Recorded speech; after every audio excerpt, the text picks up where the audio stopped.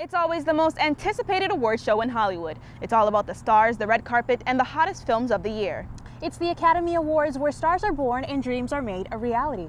That's right, and WEBN's special Oscars presentation Behind the Scenes in Hollywood starts right now.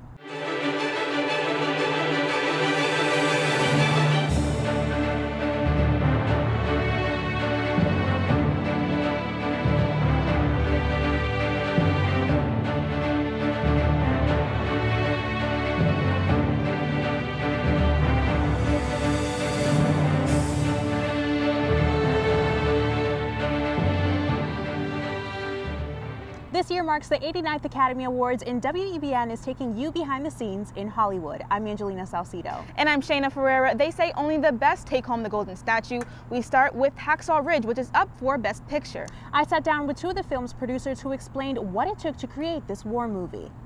Hacksaw Ridge tells the extraordinary true story of Desmond Doss. Private Doss does not believe in violence. Do not look to him to save you on the battlefield. A pacifist and the only American soldier in World War II to fight on the front lines without a weapon. When producer David Permute heard Desmond's story, he couldn't believe it. I'd known that medics were trained in riflery because they couldn't go up to the front lines without, weaponry, so combat medics. So it didn't make any sense. I couldn't believe the story when I first heard it, and then of course I found out it was true. Permute worked with Bill Mechanic and Mel Gibson to create the film that's nominated for 6 Oscars. So how come you don't fight? You think you're better than us? No. Producers knew Andrew Garfield was the right fit for the leading role. We had other people interested, but when Mel came on board, he asked who was I talking to, or who did I think could do it. I gave him 2 actors, somebody else who I thought was very good, but I thought the best one was Andrew. And he's got Spider-Man. He could capture all the essence of Desmond Doss. He's such a thoughtful actor. There's so much going on behind his eyes. And Desmond Doss, a very solitude individual with such strong convictions and a man of few words, but a very inner strength. And I knew Andrew could convey all those elements. The main message of the film is one that has the power to change people's lives. You're always preaching to the choir in a sense, but you wish the bad guys in the world would watch the movie, and it would, if it would made one person who might have acted out of violence to not, then you did your job. Hacksaw Ridge is up against the film Arrival for the top film honors. The film depicts a visit from outer space aliens, and one professor has to interpret their language. Producer Aaron Ryder told our WEBN reporter Melanie Camacho how the film developed. Aaron Ryder said that the film is more than just about aliens. He says it's about communication and teamwork, and this makes the film feel timely. In the time that we're living right now, a movie that is about communication and working well together feels really timely. This sci-fi thriller has aliens landing in a dozen different countries. They don't come out of their spaceships, so the government recruits Dr. Louise Banks, played by Amy Adams. She decodes the aliens' messages. The beings are mysterious in every way, from their language to their appearance, but Aaron Ryder says this was all intentional. So that was important for us to have a slow reveal of what these aliens would ultimately look like. So we're seeing them very much clouded in the mist.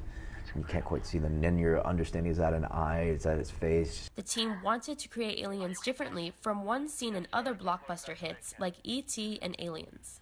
We talked to a lot of astrophysicists and astronomy folks just to kind of get a sense, well, what would they look like? Producing is no easy feat, especially on a limited budget of $50 million.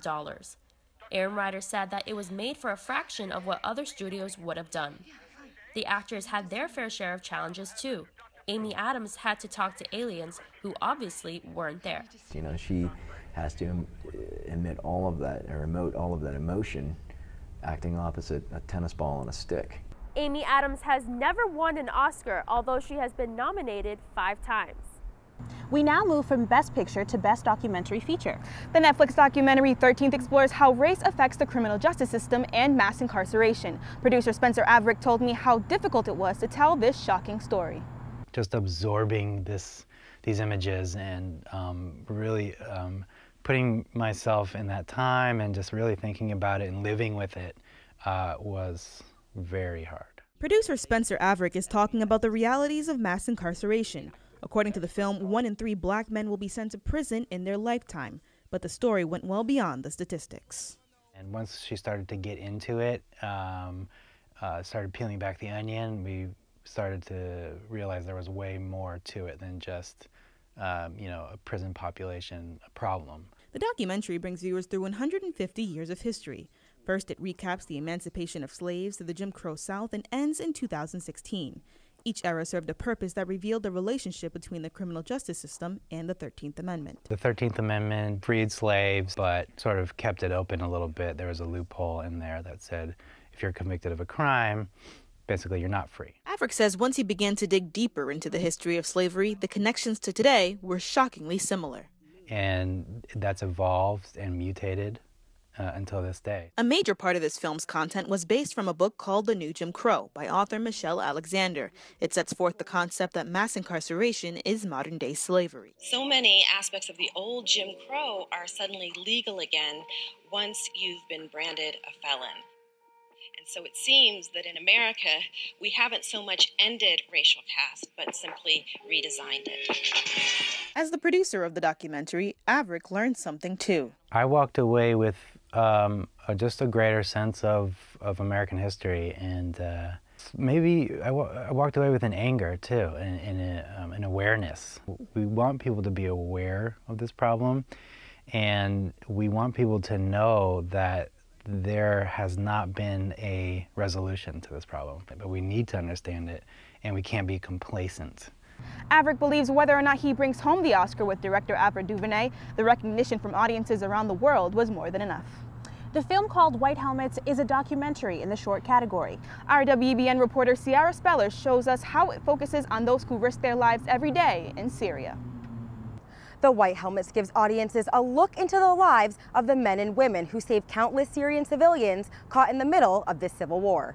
It was a story which just really inspired us. I think, you know, myself and Joanna, our producer, we're drawn to stories of people that not only remind us in how great human beings can be, but also make us want to be better people in our own lives. Orlando Von Enzedel is the director of this Academy Award-winning documentary about heroes who cut through the politics of the Syrian civil war to save lives. The White Helmets are just truly remarkable people. They are gentle, they are humble, they are incredibly kind. They're very much driven by their faith. Their motto is to save one life is to save all of humanity. Von Enzedel said that in the last 3 years, the White Helmets have saved 82,000 lives.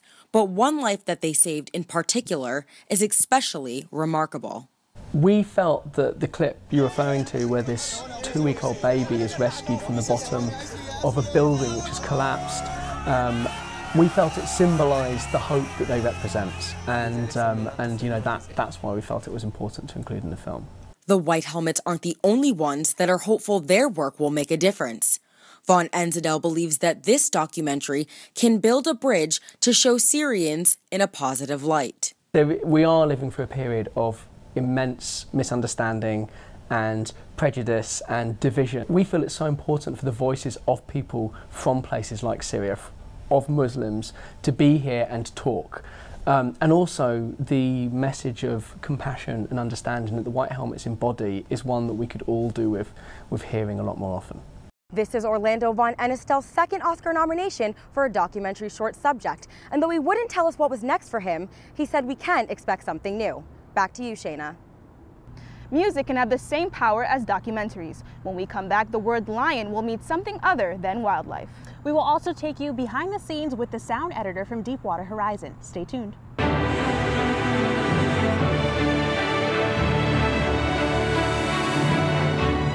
Welcome back to WEBN's special Oscars presentation, Behind the Scenes in Hollywood.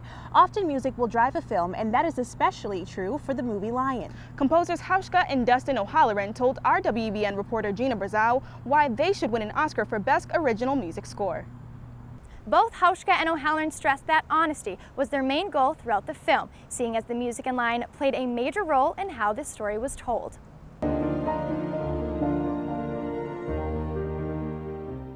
Music made magic in the Oscar-nominated film Lion.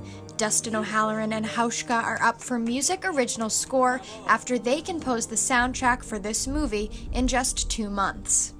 Our challenge was to find a way to create an emotional space that helped tell the story and helped propel the story, but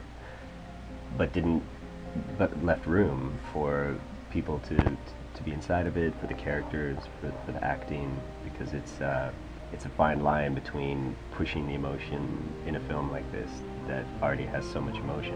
Both composers say the collaboration for this project was a happy coincidence and agree that the score was not just about the composition, but also the execution. Almost all of the music was recorded in one long piano take to capture the authenticity of the character's emotion. One of the biggest challenges was a 13-minute scene with nothing but music. Most difficult maybe was this long cue, this 13-minute cue that was actually the journey when he is finding his home. That is just like, because there were so many scenes next to each other and the music was not stopping, and it was one piano take and finding the right, finding the right parts for each scene, but that they don't feel like glued together, that it's just one composition. I think that was something that we were working on pretty long. Both composers are professional musicians and play their own music around the world, but for them, being able to work on a project like this means more than any award. I think it's a little bit like when you cry and you see yourself crying and you think, why am I crying? Or if you really cry because you're deeply touched. And I think this movie has the potential for, just going home and you just think about your life, or you think about what you can do, or how you can change certain things. Because I think, to be quite honest, we are not long on Earth, so I think this is something that matters, this like a kind of true feeling. Lion is nominated for 6 Academy Awards, including Best Picture and Best Cinematography. Back to you, Angelina and Shaynah. Thanks, Gina. Sound is essential to bringing a story to life, and editing the music, dialogue, and sound effects together takes an extraordinary ear. That's right, Shaynah. Our reporter Philippe Gonzalez spoke with Wiley Statement, the sound editor for the film Deepwater Horizon, to see how he put it all together. Statement's main message is about the art of his craft and why his job continues to play a relevant role in Hollywood. And our intention is to tell a story that's almost impossible to see in real life. Wiley Statement is the sound editor of Deepwater Horizon, a movie about the worst oil spill in U.S. history that happened in 2010 off the coast of Louisiana. Statement explains why this film was made. Our goal for Deepwater Horizon wasn't to let people get to know and understand well drilling. It was about letting the people get to know and understand the types of people that do this very dangerous work. One of the most interesting things about this project is how they created the sounds no one has ever heard before. The Deepwater Horizon is really about technologies that we're not capable of actually seeing and experiencing. So we had to interpret those things, and we had to create sounds for the blowout preventer. We had to create a sense of maybe the bottom of the floor of at a mile of depth of the Gulf, and what that might have been sounding like as this whole, blowout preventer failure was occurring. Statement and his crew immersed themselves in their work in order to create an experience for the audience. Statement believes it is necessary for him and his team to understand how the audience would feel. So as we're working on scenes, the tremendous, fire and destruction scenes that occurred below in the crew quarters of Deepwater Horizon, we're stressed out. And that's when you begin to sort of know how to shape these things and make these impatiencies part of the tools that you use in order to bring the audience closer to the experience. Statement's work for Deepwater Horizon is now being used by Dolby Atmos as a demonstration of the capabilities that sound has. Production design is often as important as sound, and that is proven in the film Hail Caesar. Our WEBN reporter Javier Rodriguez met with production designer Jess Gonker to learn why he has been nominated for an Oscar. Jess Gonker was thrilled to find out he was nominated for an Academy Award. He told me what it was like to work on the film Hail Caesar. Jess Gonker brought his designs to life on the set of Hail Caesar. The film follows a day in the life of Eddie Mannix, the Hollywood fixer for Capitol Records in the 1950s. Gonchar said he did a lot of research to get the 50s look just right. Hail Caesar is, loosely based on the MGM studios of 1950 when they were, it was just a movie factory cranking out probably a movie, delivering a movie a week. And so I really drew to all the inspiration of all the movies of 1950 from the old studio system of mainly of MGM. A lot of planning goes into each set.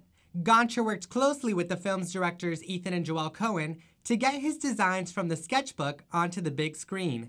He walked WEBN through the process of how it all works.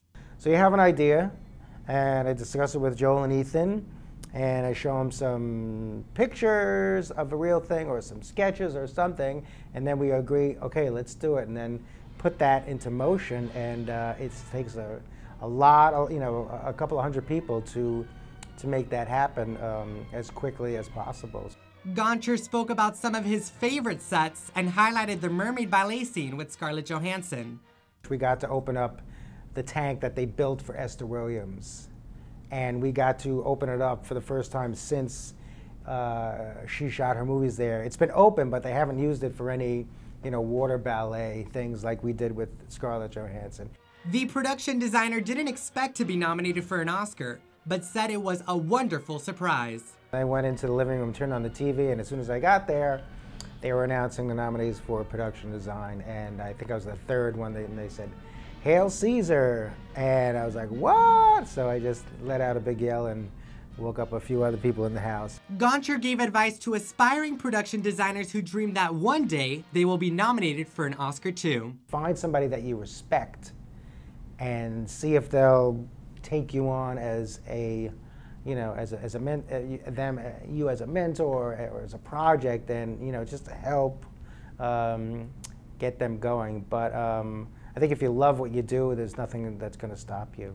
Gonchar says he learns something new on every set he works on, and he was grateful to be a part of this big film.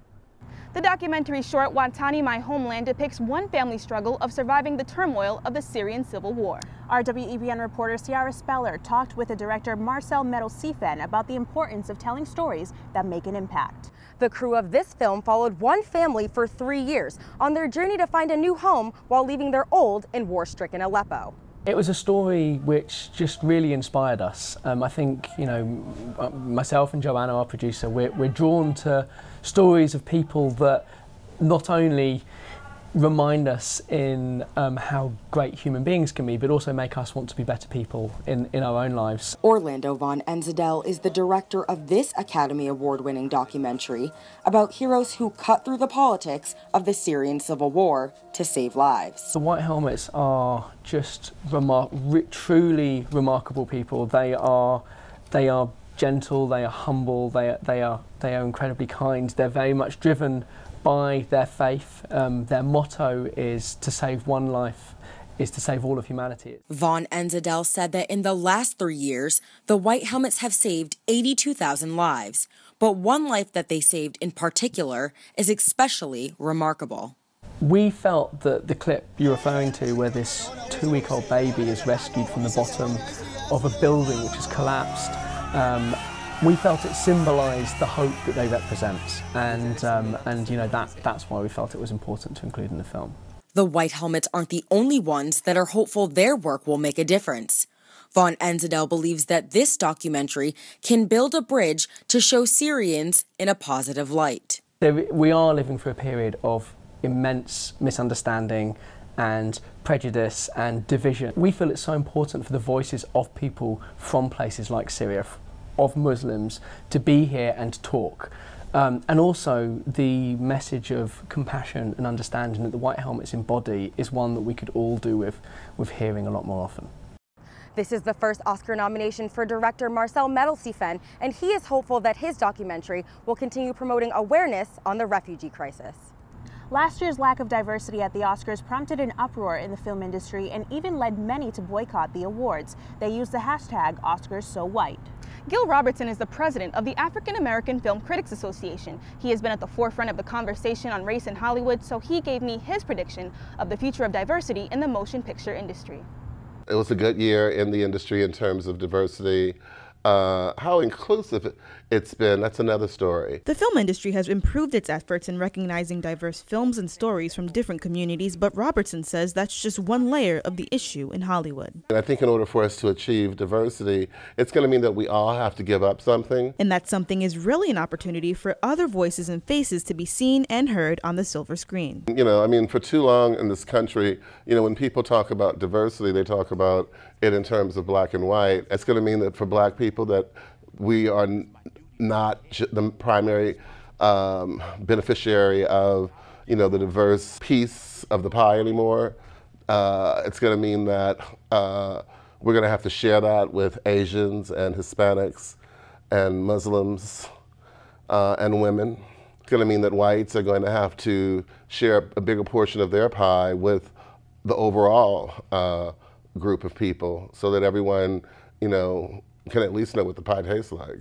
One highlight of the diversity controversy is support for the movies. Robertson says those chosen to be made are because of demand and profit. This is a business. It's business show, not show business. So we can't cry wolf and say racist if you're not going out and supporting the films when the system decides to deliver them. Robertson says Hollywood still has a long way to go. The industry is male-helmed.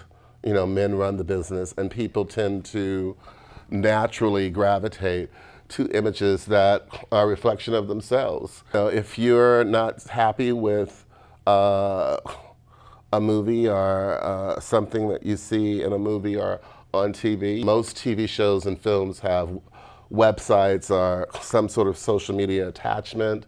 It provides a platform for consumers to voice their happiness or disappointment about a particular project. The African American Film Critics Association has applauded the Academy for its recognition of black artistry, but says the call for diversity is a longer-term goal. We're going to take a quick break, but when we come back, we'll give you a sneak peek of the Oscars after party. Don't go anywhere.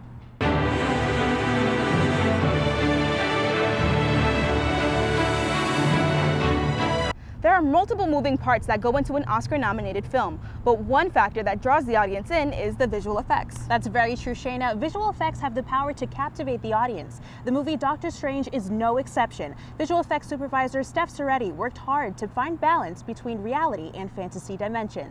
Wire work, treadmills, and fight scenes. These are all elements that made the magic of visual effects shine in the film Doctor Strange. From pre-visualization to storyboards and script reading, visual effects supervisor Steph Soretti had the difficult task of finding a way to make the director's vision come to life. As soon as we start shooting, I mean, I'm here on the set every day with the director. And we work together with the actors to go through everything that we have to do. It's very technical, especially on Doctor Strange. We had a very technical shoot because everything was very precise, and we had prepared everything in pre-production to make sure that we would have all the equipment. In the movie, a brilliant but arrogant surgeon is taken under a sorcerer's wing after a massive car accident. There, he's trained to defend the world against evil. You're a man looking at the world through a keyhole, and you've spent your whole life trying to widen that keyhole. Soretti and the producers helped the audience follow the story by placing the film in real-life locations like New York, London, and Kathmandu. These are grounding the film into reality.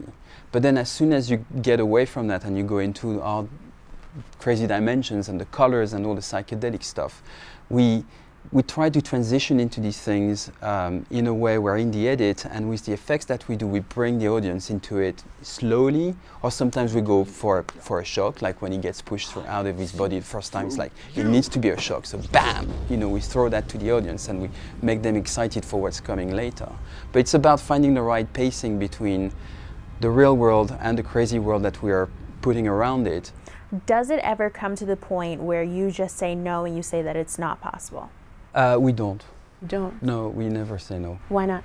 Well, because we're here to deliver the vision of the director, right? So we can't say no, right? So there's always a way. we try to work to make it work. Soretti believes there are no limits to creating visual effects thanks to technology advancing. Animations can evoke strong emotions the same way other real-life films do. The short animation Pearl went above and beyond and did it in just 6 minutes. Director Patrick Osborne told Melanie Camacho how he made it happen. Pearl is a virtual reality short animation. It takes us along for the ride with a father and a daughter.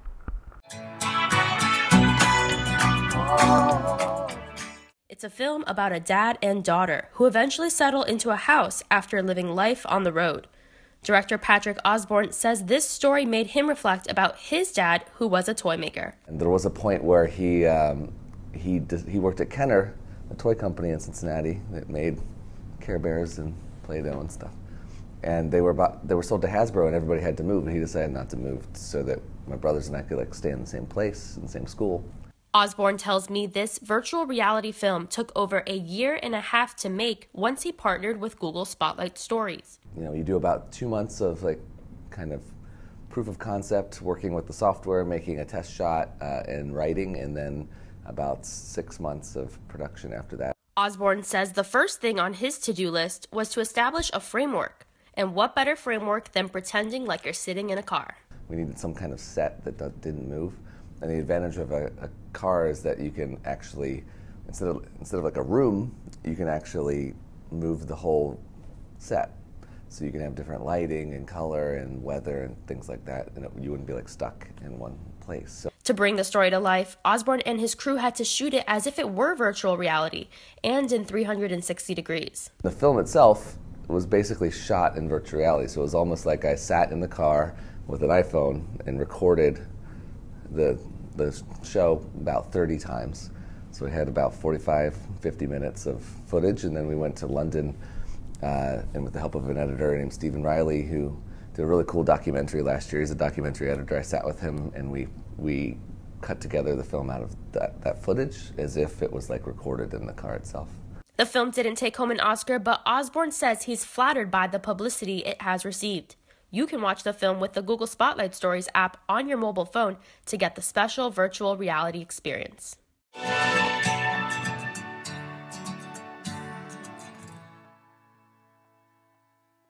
2 years ago, Patrick won an Oscar in the same category, short animation, for his work called Feast.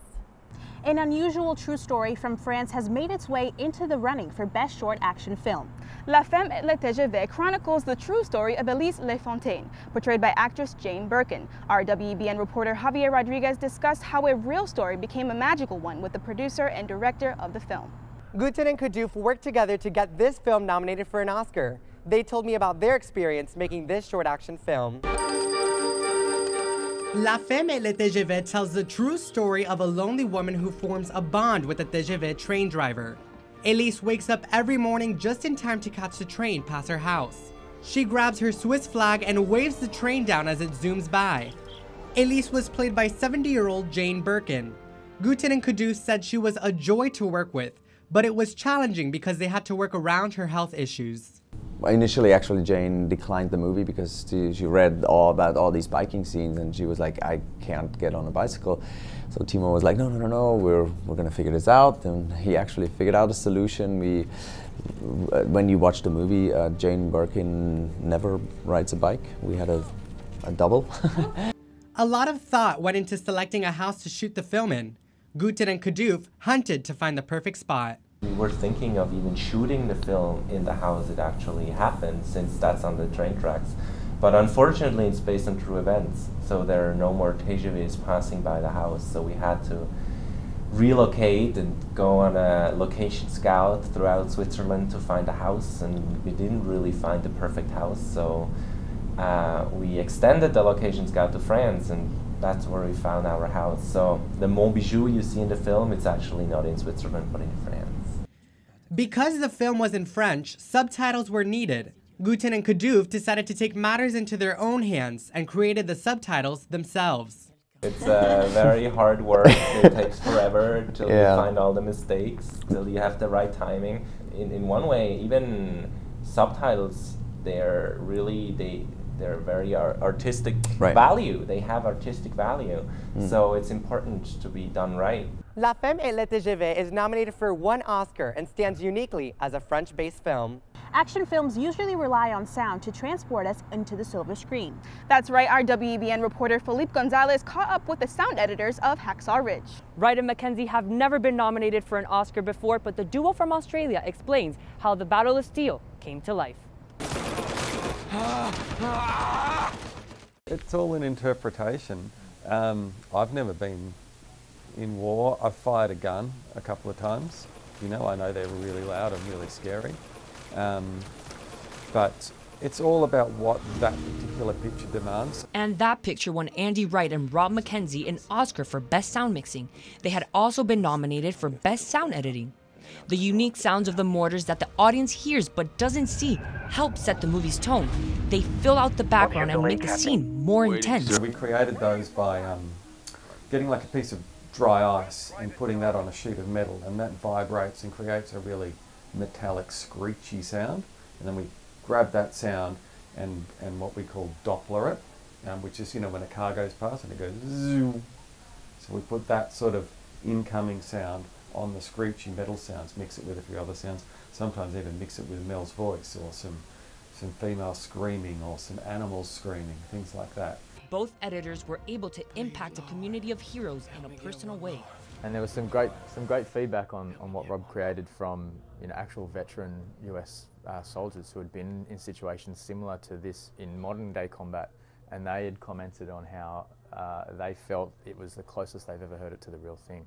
The sounds of Hacksaw Ridge really gave audiences a roller coaster of emotions thanks to the work of Wright and Mackenzie. Hacksaw Ridge was a popular film for this year's Academy Awards with 6 nominations. Film editor John Gilbert told our Gina Brazao how he was able to merge all of the action. John says the most satisfying part of his job is getting the main message of the film across to the viewers through his editing. What's your delay, Captain? We're waiting, sir. Waiting for what? Private DOS. Who's Private DOS? That is the magic film editor John Gilbert created on screen in Hacksaw Ridge, and it won this year's Oscar for Best Film Editing. Gilbert worked closely with director Mel Gibson, who played an important role in piecing together this film. Mel was in the editing room all the time. Yeah, I mean, he's passionately involved, and he liked a lot of what I'd done, but at the same time there were certain moments in the film which were critical kind of key story moments. At scenes like that he was, you know, at my shoulder, sort of, oh, a bit further, a bit less, a bit more, a few frames more of that, and so on. He was kind of really involved, and that was great. Gilbert wanted audiences to establish a connection with the film's characters before the storyline was introduced. He thought this would give them a deeper connection to the story. Whoa! Say it like that. You've got to keep the audience involved. You've got to make sure that there's a truth to each scene, and in dialogue and emotional scenes, you know, that's critically important, that the audience believes what they're seeing and the interaction between the two actors feels real. On any given day, Gilbert could be sent 3 to 6 hours of footage. His next task was to find the most important scenes to edit first. But the hardest ones are not always what you would expect. Kid, I'm gonna drag you.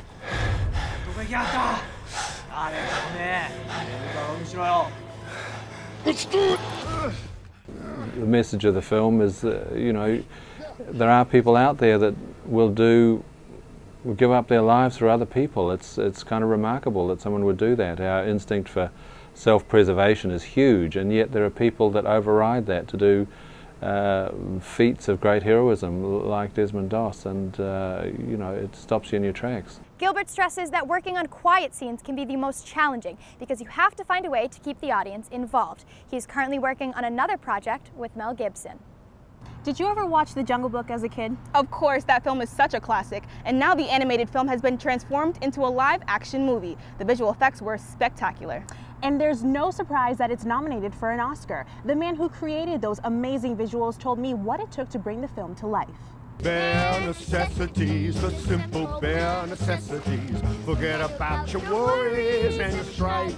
You know, it's a coming-of-age story of a child raised by animals, and having, like, you know, being able to kind of have a bear as your best friend, and, you know, it's just a really cool setup. Andrew Jones is the Jungle Book's animation supervisor. His job was to use visual effects, animation, and a special team to make a young boy's journey come to life. It's a lot of work and a lot of people, a lot of artists involved. In visual effects, you kind of go back to shoot a lot of elements once you have a sequence figured out.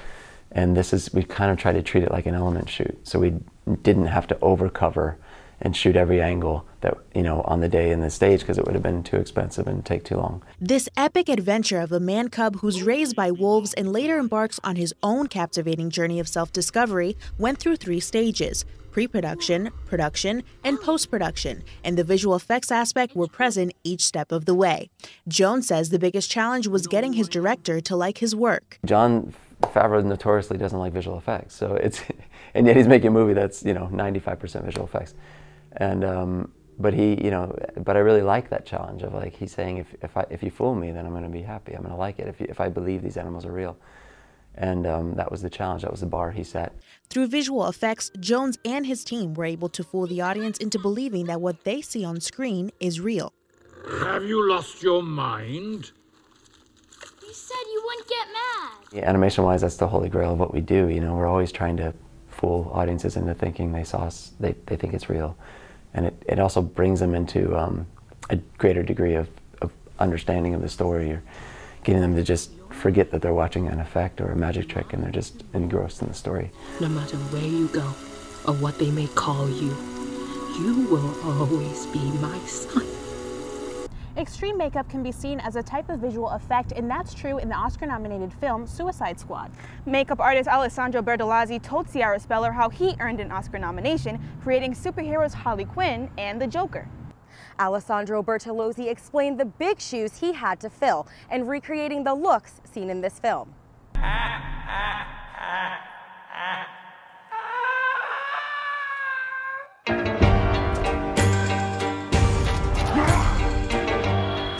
I want to build a team of some very bad people who I think can do some good. Alessandro Bertolazzi was the head makeup artist and hair designer for Suicide Squad, and his craft won him the Academy Award. Thinking about their incredible icon, all these people, their incredible icon, everybody knows. There's a million of people talking about comics and everything.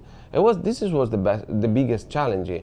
Feel responsible not just to the studio, not just to the director as normally he is, but I was thinking about all these guys, this child, looking for the new Joker. He said that the idea of recreating looks first seen on the original DC Comics supervillains in real life made him apprehensive at first. Enchantress, Harlequin, Boomerang, all the rest of the character, and Joker was made personally by me and my assistant. It was really difficult, but there's no way to do in different way if you want to do something practical. Bertolazzi said that he became invested in the storyline, which gave him the inspiration he needed. I started to make a big research. I asked for a big, huge room in the studios, not makeup room, because I don't like a makeup room. It has to be like a laboratory, and it's beautiful, where everything being created without any specific reason. Bertolazzi said being considered for an Oscar was a great honor, but seeing the way fans embrace his creations means much more to him. Oh, it's beautiful. This is the whole world. This is the proof I made something really interesting, not just me with my team, George and Matt, of course, but this is the real proof. When asked about the future of his work in the industry, Bertolazzi says that he hopes to continue creating work for fans to connect with. Coming up, after the award show, the audience has worked up quite an appetite. So to satisfy that celebrity hunger, legendary chef Wolfgang Puck serves up just what the stars want to eat. All that and more when the WEBN 2017 Oscar special presentation Behind the Scenes in Hollywood returns.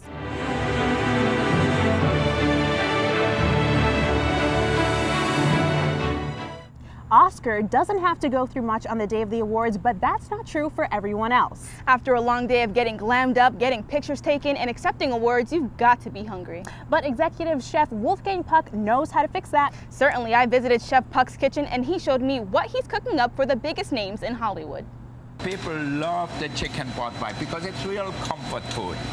That's the key here, is your comfort food. Comfort food, yeah, part modernization. This year's Governor's Ball menu now features vegan and vegetarian-friendly options for guests. Eric here is making fresh pasta. So if you're a vegan or a vegetarian, so we have a pasta maker here.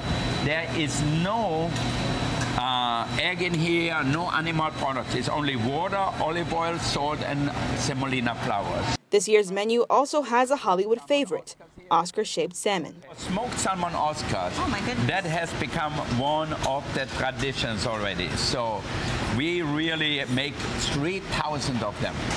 3,000 individually. 3,000 individual Oscars. So we have to cut the bread first and then step out the Oscars. We smoke 60 sides of smoked salmon. So 30 whole salmon with cut it in half. But no menu is complete without good old-fashioned cheeseburgers and pizza. But you can't forget the dessert. Yeah, you know, we're gonna have a big chocolate buffet. We're gonna have a chocolate fountain, and then we're gonna have my favorite cake here, the marjolaine. We're gonna have little chocolate souffles, little tiramisus, all kinds of cookies. One of the great things people love is the macaroons. But Chef Puck's signature dessert for the Governor's Ball is the chocolate Oscar. Naturally, everybody will get a chocolate Oscar for us. You know, we make some of the big ones. They are all out of chocolate, and we paint them in 24-karat gold. And if you're wondering at home if the gold is edible, it's pure chocolate inside. A sure way to keep the guests at the Governor's Ball smiling and their star bellies full. This is Chef Puck's 23rd year cooking the food for the Governor's Ball, and he shows no signs of slowing down. Now, it wouldn't be a show without an after party, so after the Oscars, the guest party at the Governor's Ball. And it's all up to executive producer Cheryl Shaynah to make it the talk of the town. She told Javier Rodriguez how to dazzle Hollywood's most treasured stars year after year. With the Oscars just around the corner, Cheryl Shaynah was working hard to make sure this Governor's Ball is one to remember. I just want them to walk in the door and gasp and say, wow, I'm here celebrating the Oscar. We're going to see those Oscars move through the room, and shortly after they get through the room, they'll be engraved here. And I want them to feel like we've dressed the room not only with sights, but with sounds and food and energy and waiters, that they're at the Governor's Ball. 6 months ago, Shaynah and the Governor's Ball chair Jeffrey Curlin began searching for ideas for the big night. They found the inspiration for this year's ball from a photograph of a French pastry shop. It was a beautiful white pastry shop with these colored macaroons, and Jeffrey loved the feeling of it. It felt clean, environment was bright and wonderful. So it's this white palette with shots of gold and shots of red, but you're going to go through a sea of red, so it's very transformational, and we're calling it a magical transformational evening. Shaynah said every year she brings something new to the table, and this year is no exception. The look is completely different, the entertainment is different. We always try to shake it up with the menu, knowing that there's a lot of good favorites with Wolfgang Puck. Of course, your movies are different, so your guests are different. Shaynah said if you're at the ball, you've earned it. She wants her guests to leave their stresses at the door and to have a spectacular night. Here, all bets are off. We're going to be eating those Kobe beef burgers and those tuna cones and the macaroni and cheese loaded with black truffles, and we're going to enjoy it. We're going to celebrate. This event takes place once a year. So with that being said, I hope everyone really takes advantage of that 3 hours. Shaynah wants the governors and the stars to end their glamorous night on a high note. And as the film directors here say, that's a wrap for WEBN's special Oscars presentation, Behind the Scenes in Hollywood. We want to congratulate all who make the silver screen so memorable. Please check out our continuing coverage on our websites, WEBN.TV and WEBNOnTheRedCarpet.com. We now leave you with the names of everyone who made this program possible. I'm Shaynah Ferreira. And I'm Angelina Salcedo. We will see you right here in Hollywood next year. Thank you for watching.